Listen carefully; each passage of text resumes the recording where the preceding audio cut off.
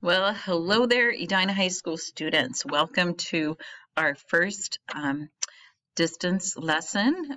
Some of you might be in class here, some of you might be at home, but I'd like you to think about an apple. Just think about an apple for a minute. What does it feel like? What do you think about when you think about an apple? Do you think about a teacher? Do you think about a tree in your backyard? What about the taste of the apple? What does it taste like? Do you like the taste of apple? Why do you like the taste? Or why don't you like the taste if you don't like the taste of an apple? These are some really, really basic questions in psychology, and they're some of the basic questions that psychologists were trying to answer in the early years of psychology. So my goal today is to talk to you about the beginnings of the discipline of psychology, and it has become a massive field encompassing all different kinds of branches that one can imagine. And it is also one of the 4 subtests for the Medical College admissions test. Psychology is a really, really important study. So let's take a look at where this began. It actually is a fairly new discipline compared to some other things like even medicine, which goes back thousands of years. The roots of modern psychology actually go back to about the 19th century. First of all, we have philosophers asking some big questions, some fundamental questions about humanity. First of all, do we have free will, or is our path in life determined for us by our parents, our genetics, the neighborhood we're born in? Or are we free to make decisions at will? This is a fundamental question that psychologists still argue about, and some are highly deterministic, and they believe that it really doesn't matter what you do. What's going to happen is going to happen, whereas others really embrace the free will approach. And then, of course, there is a constant question of nature versus nurture. Are we a product of our genetics, our height, our weight, some predispositions for talents and tendencies, or are we a product of our environment? And the only way we can really study this, and we'll talk about this later, but the only way it can really be studied is through identical twins who are reared apart. And there are some really important studies that were done here at the University of Minnesota. It's called the Minnesota Twins Study, nothing to do with the baseball team. And we'll look at that later in the course.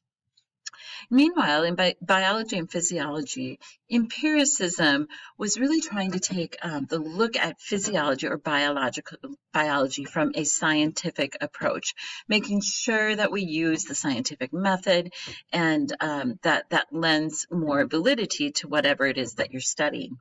In psychophysics, there were people studying reaction times. For example, if I say your name and throw something at you and you catch it, is that different than if I just throw something at you?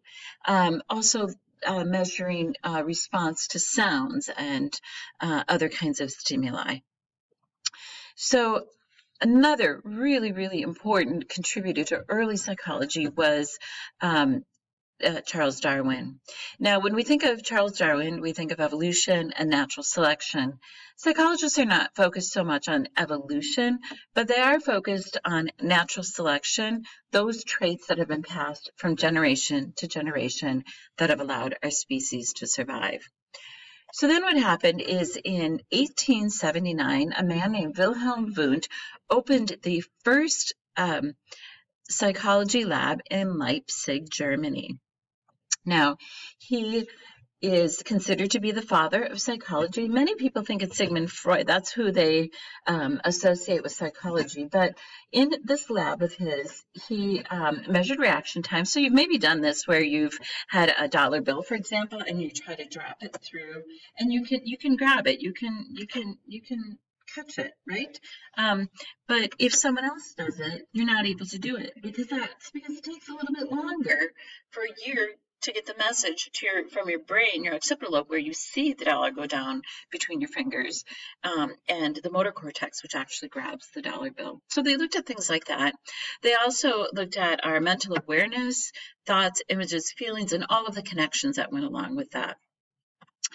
Edward Titchener was a student of Wilhelm Wundt's, and he founded a school of psychology known as structuralism. Structuralism is the what of conscious experience. So he would basically give you something like that apple and have you talk about all of the conscious experiences that the apple conjures up in your mind. So perhaps you you hold the apple, you say it's red, it's firm, it's soft, or not soft, maybe slippery, that your grandma has an apple tree in her yard, etc. So basically what Titchener was trying to do was identify the most basic elements of our mental experience and looking at how they form sort of a mental web of connections. This method was called introspection or strained attention. Then comes along William James. Now, William James's work was extraordinary. He did suffer from bouts of depression, but he also founded a school of thought known as functionalism. So he was interested in the adaptive reasons for our behavior and thoughts. He was heavily influenced by Charles Darwin and wanted to know, for example, if you had a positive experience with an apple, why? Well, maybe when you eat the apple, the sweetness is something, we use glucose in our body, we need glucose, we need that sweetness, so perhaps that's why we like an apple. Perhaps we've had a bad experience with an apple, maybe we got sick after eating an apple and we don't even want to eat an apple anymore. Well, he would want to know why. So that's the foundation of the functionalist approach. He published the first psychology text in 1890. This was a very comprehensive text that even some people to this day find to be useful. And he was interested in everything from child development to religion. He was really a philosopher in his heart, but he addressed a lot of psychological concepts as well. And his work laid the foundation later on for something we call evolutionary psychology. So the women of early psychology, the discipline was heavily dominated by men. And of course, in 1879 in the United States, women didn't even have the right to vote and were very limited in their options. Mary Calkins actually was a student of Professor William James at Harvard. She joined his class, and it's kind of funny to think about this actually happening, but when she joined the class, all of the men dropped out. James continued to tutor her, and they offered her a PhD from Radcliffe, a women's school, but would not give her the PhD from Harvard, even though she had done all the work at Harvard, had done all the exams at Harvard, and so she did not actually accept the PhD from Radcliffe. So the person who actually is considered to be the first female PhD, or who actually is Margaret Fuller Washburn. Margaret Fuller Washburn got her PhD from Cornell in 1894, and she is known for writing a book called The Animal Mind, which is looking at psychology through the lens of the mind. And she was also the second female president of the American Psychological Association. So those are some of the early foundations that you need to know about.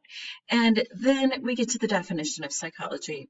Now, I talked about this in the introductory video, but if you didn't get it, here it is. It's systematic, it's scientific, and psychology studies both outward expressions of behavior and mental processes. What's going on in here? Why you think the way you do, or even why you might unconsciously act in a particular way. The goals of psychology are to be able to describe, and we want to use non-judgmental terms in describing one's behavior or mental processes. So that's something that we're going to work on in class. We want to be able to explain behavior.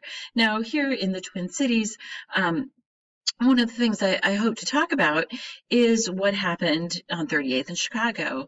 And I'm sure you'd have to be like living under a rock not to know that there was major rioting that occurred in Minneapolis and cities around the country in the wake of the George Floyd killing. So we want to be able to explain that. Why did that dynamic occur in that situation? We can predict what might happen. And in this case, I think in the case that I was just talking about, it might not be hard to predict that there might have been, and would be certainly a huge public outcry. And then to control, and by control, I don't mean control as in like mind control, but to try to help people to understand themselves and to enable them to make a better life for themselves.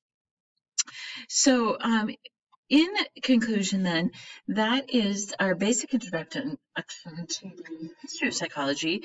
And then the next screencast, we'll be looking at perspectives in psychology. Thanks for your attention.